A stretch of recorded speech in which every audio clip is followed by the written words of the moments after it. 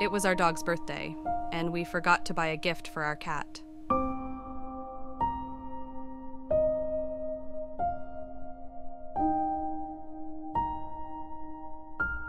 So we decided to make things right.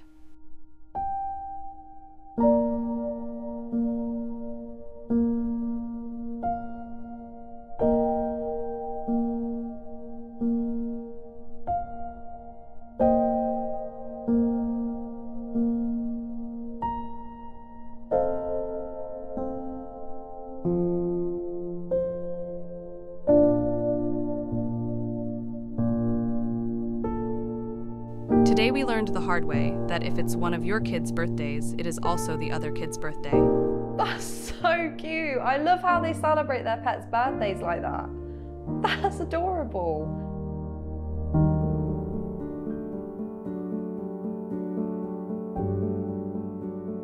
Oh, that's adorable. Taking her on like a little day out to like the pet store, get a, you know, like they're technically shopping. It's our version of like clothes shopping, but for animals.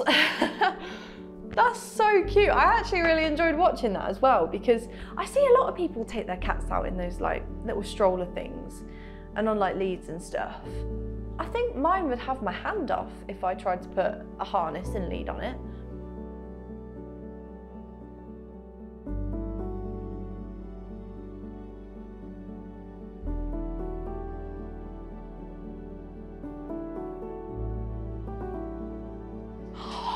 The cat gets gifts from the grandparents as well.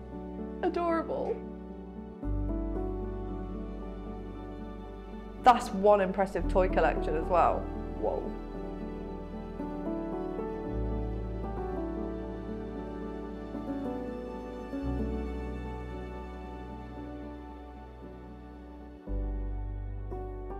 This cat is treated like an absolute queen. I love that video. Squash those rumours of people saying, oh, you don't spoil the cat, you just spoil the dog. Well, that's a big lie, isn't it, after watching that? Even my cat doesn't get spoiled like that. Wow. It's made me think twice. I'm like, maybe I should be doing more. Maybe. So cute. The way the cat's looking up, like genuinely like, where's mine? Like, where's my present? That's so sweet. The dog's little birthday hat as well. And he's got like a little, I don't know what they're called. It's like a scarf sort of thing. Oh. Thank you so much for watching Pawsome Pets. It's goodbye from me and Flo. There you go.